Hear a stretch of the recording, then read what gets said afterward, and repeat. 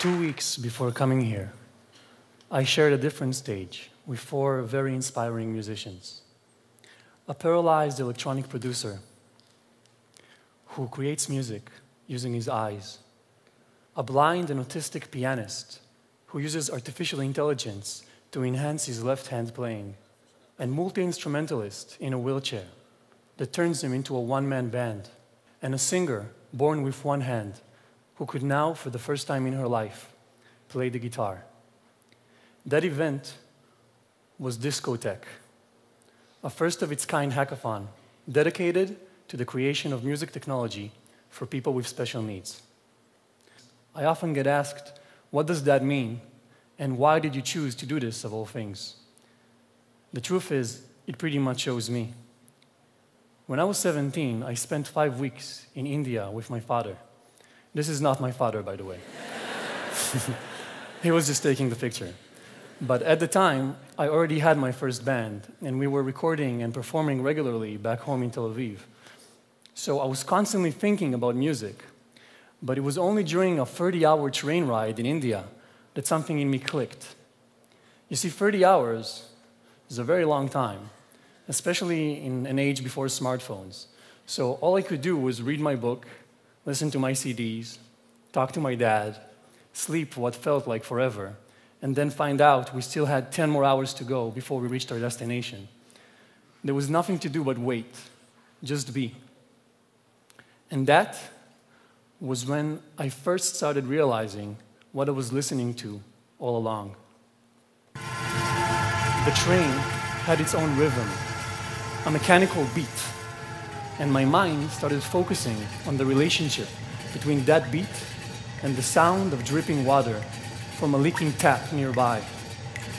What was previously an annoying background noise started becoming a musical part in a symphony, the symphony of the present moment. And I realized, everything is musical. I devoted the next 10 years of my life to music and film. I built my career and my art and my sense of self around these mediums, and I traveled the world with them as much as I could. But a decade after that first realization on the train, I started feeling like something was missing. An inner voice kept telling me I could spend my time and energy doing something more meaningful, something that will directly affect other people's lives. It was around that time that I discovered hackathons. Hackathons are events where people from different disciplines form groups and create together around a specific theme or technology. Hackathons usually last 24 or 48 hours straight. They include very little sleep and quite a lot of pizza, and they end in every group's presentation of what they've made. For me, hackathons were the gateway to the world of music technology. You see, this was the perfect context to take the everything is musical principle and apply it on a whole new level. So I started making prototypes. Seriously, I started turning hats and glasses and gloves into instruments and converting head movements into sound effects and heartbeats into rhythms and brainwaves into melodies. I was getting hooked and the lines were beginning to blur. Are we playing the instrument, or is the instrument playing us? Perhaps we ourselves are becoming an instrument, assigning sounds to the biological symphony that is our physical body. And how could these ideas serve a deeper purpose? The answer came from the mind. Literally, it came from the brain as I started working with a technology called Neurosteer, developed by Professor Nathan Inchrouter and Lenny Riddle. What they were doing was to take the EEG readings of electrical activity in the brain and convert them into cognitive data, making them into numbers. And what I was doing was to take that cognitive data and convert that into musical values. So basically, translating electrical activity in the brain into melodies, musical neurofeedback. I'm going to play you a few seconds so you could hear what it sounds like.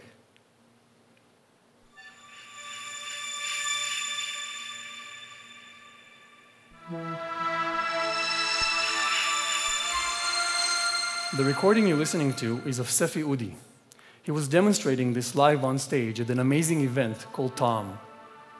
Sefi is a paraplegic on a wheelchair. And watching him on that stage performing music live for the first time since his injury opened my eyes to the realization that these technologies and these inventions could do much more than empower professional musicians and hobbyists.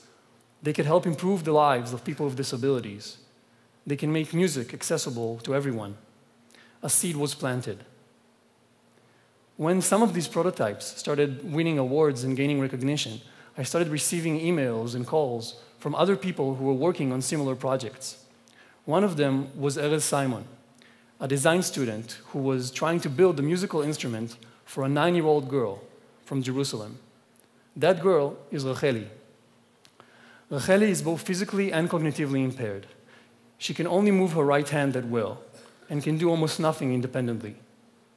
Taking this into account, we tried to create an instrument and decided to make a glove, which will act as a one-button machine, triggering an event whenever it hits a surface. My challenge was to turn such a simple device into a musical toy that will enable Racheli to feel the joy of self-expression. So I assigned 3 different modes to that glove. The first mode is drum mode, triggering a kick sound followed by a snare sound in a 1-2-1-2 pattern, so that she could play like this. Now, Racheli could try and become a drummer. For the second mode, I divided Racheli's favorite song into sections, so that she could cue in the next part in time. Now, Racheli was becoming a DJ. For the third mode, I invited Racheli's mother to my studio and recorded her reading 2 different children's books. I then cut those readings into sentences so that Racheli could control the pacing and overall experience while keeping her mother close by, even when she wasn't. Erez made an amazing job designing and creating the glove itself, and the project was a success, not only at school, but also for Racheli and her family. Which brings me to the present day and the beginning of this talk. About 2 weeks ago, I had the privilege of producing a hackathon myself, DisCoTech, the first event of its kind dedicated to music technology for special needs. This was produced in collaboration with an Israeli NPO called Imagine, that was founded with the mission of making music accessible to the special needs population, and my own company, Shift, which focuses on innovation for positive impact. Together, we worked for 4 months to assemble teams of designers, developers, and makers around 4 different musicians with 4 different challenges. Ofer is suffering from a rare neurological disorder similar to ALS. He is also a talented electronic producer. His team built a unique interface with a camera that translates his eye movements to music.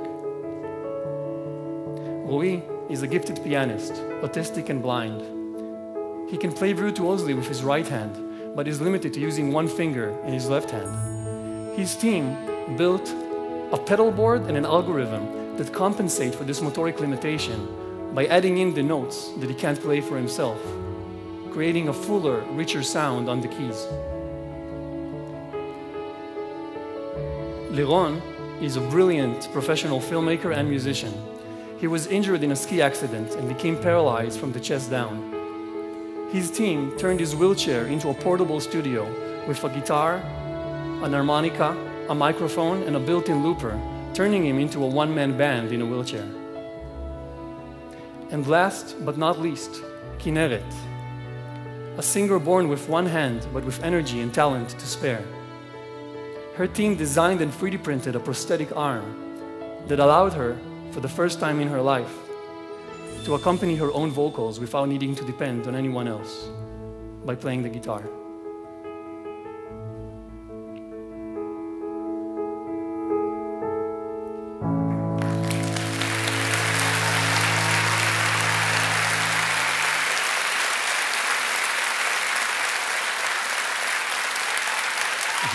Thank you.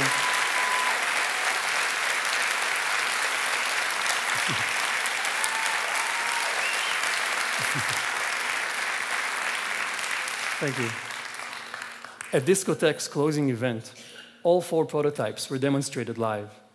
making it clear that music technology has the power and potential to change lives. For me, this journey into the future of music has become about more than technology or special needs. It has become about our basic rights as human beings to express ourselves freely and fully, regardless of any limitation. Thank you very much.